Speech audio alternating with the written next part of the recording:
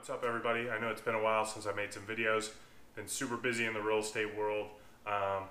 Today we're going to be working on the blue car. We're going to start the first project. So the first project, the window regulators in the back are broken, so I haven't been able to wash the car. So I'm going to knock out the window regulators. That way we get the windows all the way up, and we can do our first wash and talk with this car before we tear into the engine bay. So pretty simple process. I know there's a ton of videos online about it, but show you guys my take on it, see if we find any tips or tricks, and just kind of document the build. So let's get started. All right, so this process isn't too complicated. Some of the symptoms that you'll see if you need a new regulator is you'll hear the motor working, and you'll hear some crunching, or the window won't go up and down. So that's usually the sign that the regulator's gone. So really, you're not going to need too many tools. You'll probably need a trim pry tool. You're going to need a Phillips and a flathead screwdriver, a T20 and a T15 bit, and that's pretty much it. And then obviously you're going to need the new regulator. So let's get started. The first thing you're going to want to do is remove this trim.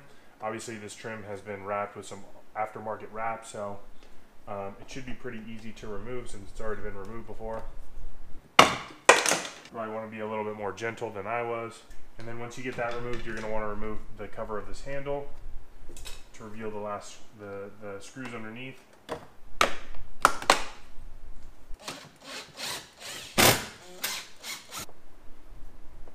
So there's 3 screws. Once you get these 2 trim pieces off, there's one here, and one here, and those are T15s. So once you have those 3 screws removed, you can start prying out the door card.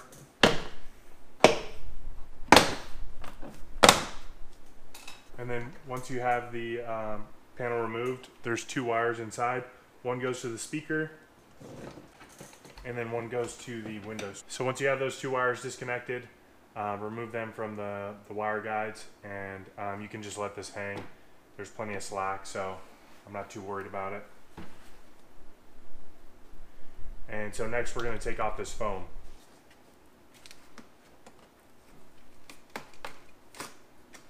So once you remove this, it'll reveal this foam block here, which you're going to want to get out of the way to make some room to get the regulator out. It's just 2 Phillips screws.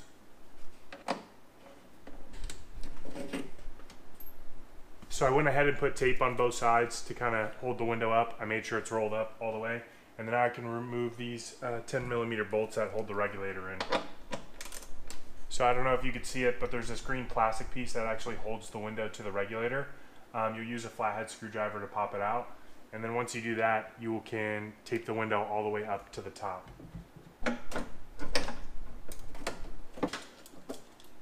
So you can see this regulator's torched. But when you're removing the glass from the regulator, it's this plastic piece is in a hole. And so you basically just pull this back and the window will be released. And then the reverse to install. So we'll get this new one in, and then we'll do the other side. So you can see on the new one, the string is nice and taut, versus the other one, it was completely broken. So now we're going to put the regulator motor onto this one and put it back in. So to remove the regulator motor, it's T20 screws, three T20 screws on here. So pull these 3 off and then bolt it directly back onto the new one. So you'll thread it back in, and then once it's in place, you'll want to lower the window and clip it in, and plug the connector back in. All right, so now that this is all tightened down, reconnected to the window and the connector, we're gonna put this foam block back in. So now you can put this mat back on. Make sure you run your wire through here. Tuck this through, and then we can put our door panel back on. So make sure you reconnect your speaker and your window switch. Poke the lock back through. Put your 3 screws back in. Put your trim piece.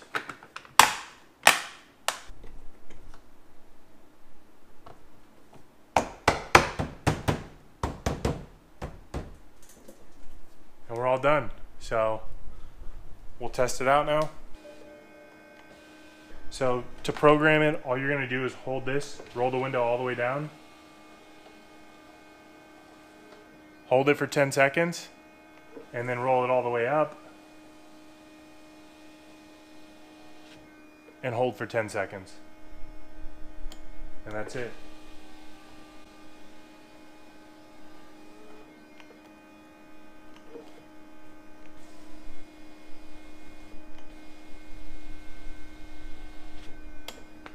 So I'm going to do the other side and then we can wash this car. So I'm going to get the other side done so that I can roll that window up, and then I'm going to pull this outside and wash it. So stay tuned for the first wash and talk with this. Have a lot of updates on the real estate market and real estate in general, Bitcoin and all that good stuff. And then more to do with the plan for the F10 and this car because there might be a big change coming to the channel. So thanks for being patient with me. Thanks for sticking around.